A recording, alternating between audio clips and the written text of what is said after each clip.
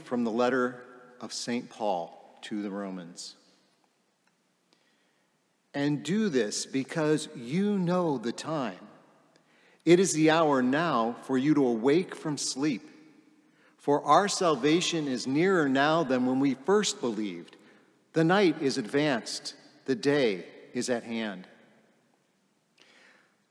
Let us then throw off the works of darkness and put on the armor of light. Let us conduct ourselves properly as in the day, not in orgies and drunkenness, not in promiscuity and licentiousness, not in rivalry and jealousy, but put on the Lord Jesus Christ and make no provision for the desires of the flesh. Now, that may seem like a strange reading for Advent. On one hand, talking about the deeds of darkness and the sins of the flesh. But on the other hand, don't we wait and long in a dark world? And don't we struggle within ourselves at times with darkness as we await with great longing and love the light that is to dawn, Christ Jesus?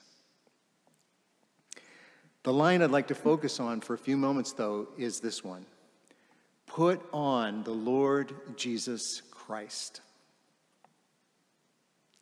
What does that intriguing image mean? St. Paul uses that and others similar to it many times in his letters. Well, let's start by thinking about what we do when we wake up in the morning. After we pull the covers off, we get dressed for the day. But we wear more than clothing.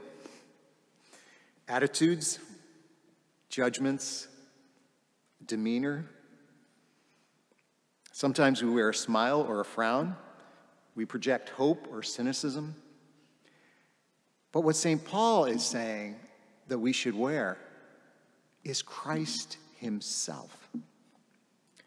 In fact, in Galatians, he says, all of us who are baptized in Christ have put on Christ.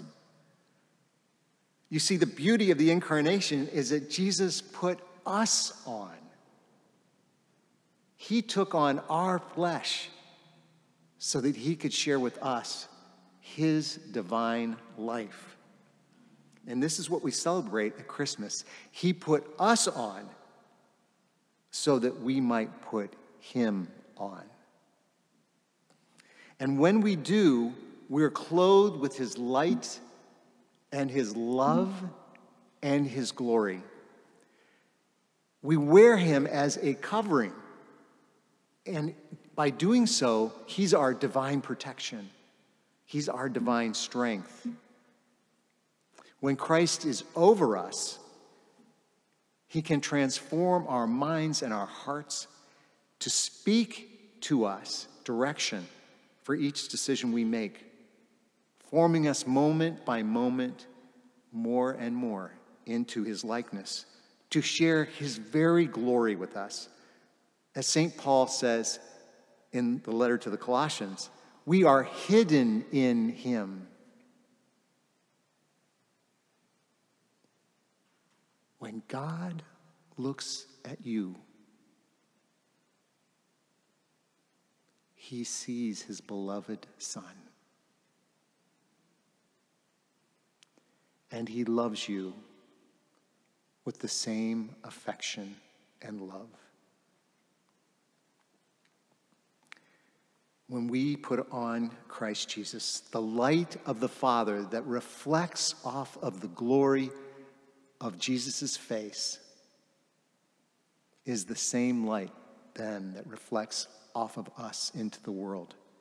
And it's a magnet for other people to be drawn to this God who is rich in mercy.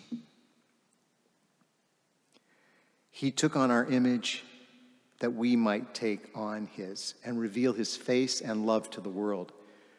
And this is the wonder and the gift of the incarnation.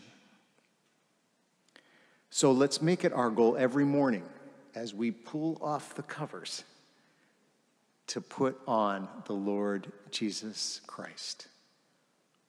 what a tremendous difference it will make as we receive his very joy and the deepest meaning for our lives.